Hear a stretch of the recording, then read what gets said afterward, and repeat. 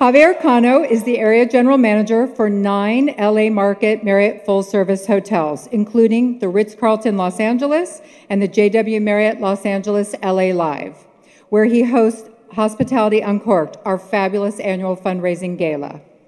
Mr. Cano has been instrumental in advocating the ongoing renaissance of downtown Los Angeles, including opening the first 5-star hotel, pure luxury, which completed the LA Live project, a $2.5 billion sports, residential, and entertainment district that began with the opening of Staples Center in 1999. As the present chairman of the Los Angeles Tourism Marketing District, Mr. Cano oversees a $27 million fund to drive business to area hotels, spearheading programs such as the award-winning Everyone is Welcome campaign, showcasing LA's diversity and inclusion. Mr. Cano is a member of many boards and committees where he supports the economic development of local communities. Closer to our hearts is his amazing support of the Collins College. He is a longtime active board of advisor and has hired many of our students and graduates. Known to many as Mr. LA, he is very connected to all the major events in downtown LA. Please help me welcome Mr. LA.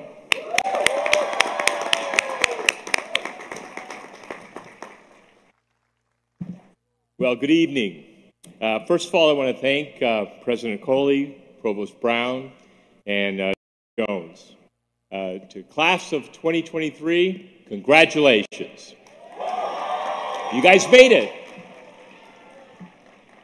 You've worked hard through lectures and projects, through homework and studying, and maybe even a little cramming along the way. Congratulations for showing the hard work and dedication that's going to be so important to you as you continue on the next part of your journey. I was honored and flattered to have received the invitation to be the commencement speaker for this year by Dr. Margie Jones. While I was very excited to be asked, shortly thereafter, panic set in, and it was a big responsibility to be thinking about what was I going to talk about. So ultimately, I decided to share a little bit about what I've learned along the way, in hopes that some of my story will help you as you continue on in your journey. First of all, a little bit about my career. I've been with Marriott for 44 years. And I like to tell people that I started working in our industry and I changed careers 3 or 4 times. I have been fortunate to stay in the same industry and even more fortunate to stay in the same company. When I began with Marriott, we numbered our hotels, and I started in the 63rd hotel that Marriott has. We now have over 8,000 hotels and over 31 brands. And I've been very fortunate to work in about a dozen of those hotels along the way, both in this country and having worked in Mexico as well. I was born in East LA, and if you count the fact that I was born here, this is my 4th time through Los Angeles. And today I oversee the day-to-day running of the Ritz-Carlton Los Angeles, the JW Marriott, the residences. We have 224 condominiums. I also run a homeowner association, which is a lot of fun, by the way. And I'm also responsible for the LA market for Marriott's full-service hotels. I've been very fortunate to have been a general manager at 4 different hotels. And of those 4, 3 of those I've been fortunate to be selected as General Manager of the Year. The 4th one didn't have individual honors as part of that brand, but we got Hotel of the Year in that one. I wanted to share with you a handful of my thoughts and hope that some of these are going to help you as you continue on your journey. First thing I want to talk about is inspiration. I'm here because I have remarkable parents. And my father was orphaned when he was about 9 years old, 6 kids, and moved from relative to relative. And at a young age, he decided that there was not much of a future for him where he was at, so he came to this country from Mexico. And he started working in the fields as a laborer, then worked at factories, and eventually ended up where we moved from East LA to Omaha, Nebraska, where he worked there in the meat packing plants. And I started kindergarten. I did not know any English. And so I learned my English in school, having done nothing but spoken Spanish in the house for many, many years. And I will tell you that no matter how hard I felt I had it, no matter how difficult I felt the situation was, I always thought back at the life that my father's had and how much he has overcome. And I will tell you, to this day, he is still my role model and my hero. He's 91 years old and continues to just do great things. You know, you're going to face obstacles along the way. You're going to face adversity. You're going to face setbacks. You need to find your inspiration to get past these things. You need to discover what drives you. You got to go forward with that inspiration. So whenever you need to refer back to that. Remember your inspiration. Next, I want to talk about needing to hear the truth. As an entry-level front desk manager, I was responsible for overseeing the day-to-day operations there. And I worked in a convention hotel. And at this convention hotel, we had sales managers that would come down with last-minute group information, and it would put a burden on our team. So I felt it necessary to defend our team against these people that came down with all this last-minute information. So I would give them a little bit of a hard time, sending them back to go get more information, making it a little bit easier on our team. You know, I was standing up for our team. Well, my boss one day came to me and he said, he asked me if I wanted to hear the truth. And I, a little curious, I said, sure, I'd like to hear the truth. He says, nobody wants to work with you. And I'm like, oh. What do you mean nobody wants to work with me? He says, you make everybody's life difficult. I said, I'm not making life difficult. I'm standing up for our team. And he sat me down and he said, look, those sales managers aren't doing this to make your life difficult. They're getting last-minute information from customers. They're doing what they can. So I sat there and I said, okay, I had a choice to make. So my decision was I heard the truth and had to do something about it. I had to go back to all these sales managers and tell them I was wrong. I had to tell them that I had made a mistake in what I was doing. So I needed to fix this position that I'd put myself. I had to show them that I was willing to work with them. It's not easy when you do that, when you've been spending all this time making life difficult on people.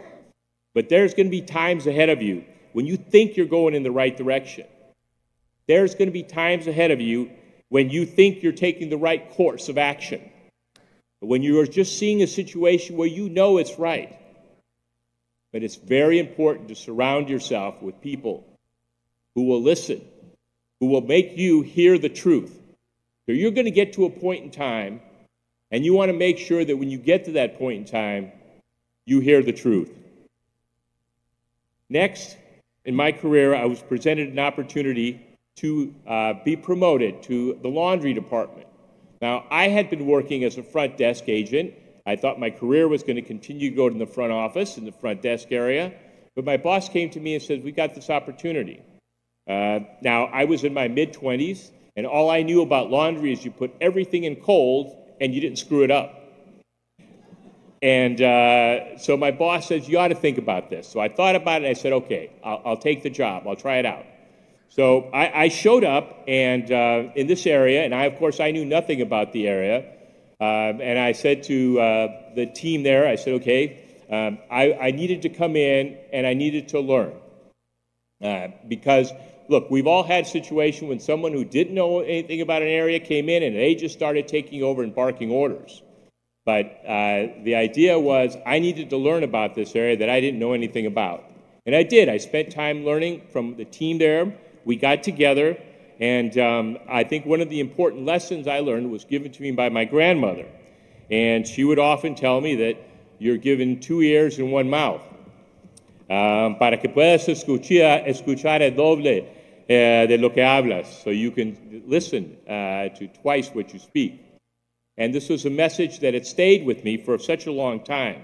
So I listened to the team there. We got very good at what we did, and they taught me a lot. And ultimately, what ended up happening is I ended up getting promoted in about 6 months.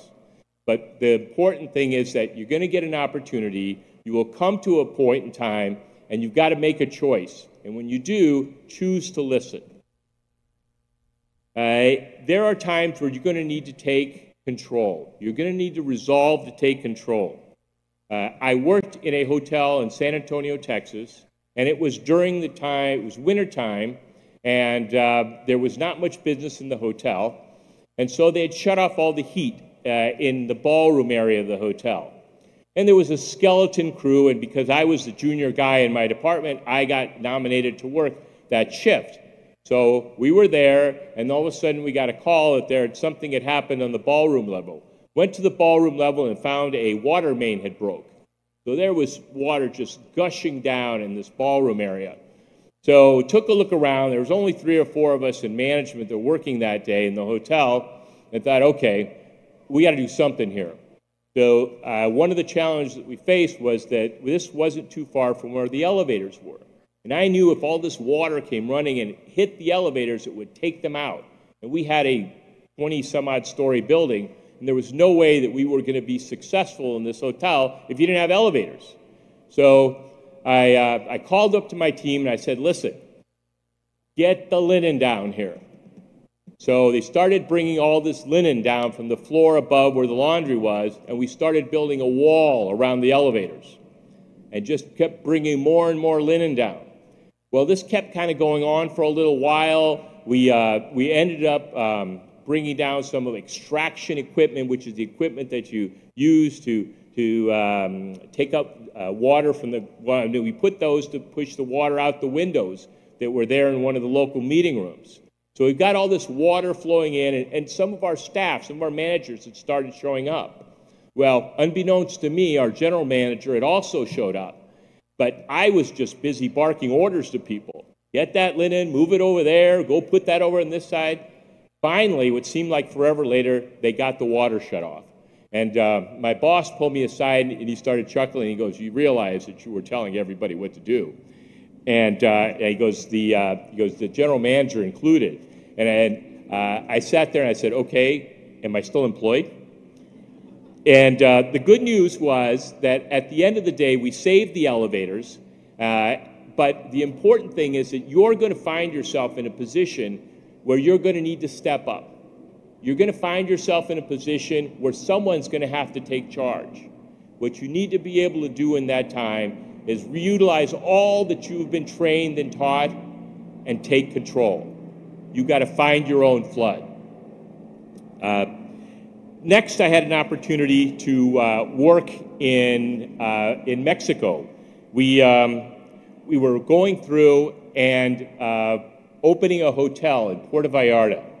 And I think the important lesson in this one is that you've got to keep swimming. Opening any hotel is a challenge and an opportunity. But if you're doing this in a foreign country, it's a little bit more of a challenge. You open something here, you've got tried and true vendors, you put an order in, and things show up at your loading dock, and you get yourself ready to go. Well, I found out by going into a foreign country that people don't deliver from another country. So there was no Amazon, there was no Google, so you had to come up and become very, very resourceful. Now, you're going to get yourself in positions where obstacles seem very, very great. Obstacles seem overwhelming to you. And you're going to find yourself in a position where you have to make decisions. Well, we went through, we made all the orderings that we had to. Now, I will tell you to this day, not everyone doesn't know how much stuff was actually missing, because we did have a lot there, but we did have a few things that were missing. But we were able to get the hotel open. But you're going to come across these obstacles, and you'll face them. My advice to you is always remember to keep swimming. You're going to have an opportunity to think about choices. And our industry is one where traditionally you work a lot of hours. And you find that you're going to make some of the best friends and acquaintances over the time that you've worked these hours. But it is true that you're going to find yourself in times where you want to step away or slow down and seek a little bit more of what is work-life balance. And there's nothing wrong with doing that. But I would like you to think about this in another way. Instead of thinking about this as work-life balance, I'd like you to think about it as work-life choices. Because the idea of balance feels that you're out of balance if you're seeking something. But the idea of work-life choices, the concept is that you make the choice. You can choose during a point of your career to work more, to work less. You don't want to get yourself in a situation where you don't feel like you have control. Try to remember that no matter how hard things get, no matter what difficulties you may face, you're the one that has the choices. Choose to do what you want. Likewise, choose not to do something. That is your choice. I think the important thing is that you've achieved a great education in the tradition of a polytechnic institution, and you learned by doing. I know that when I hire somebody from Cal Poly, they know how to work. They know how to balance a number of priorities. They've learned by doing. That is such an important thing because the rest of your career, you're going to be learning by doing. I am fortunate that in the role that I am in today, I get to hire people for our hotel. And we have a few people here in the audience that are working for our hotel as we speak. And I certainly would like you to wave your arms. Come on, wave your hands if you're out there, if you work for it. Come on.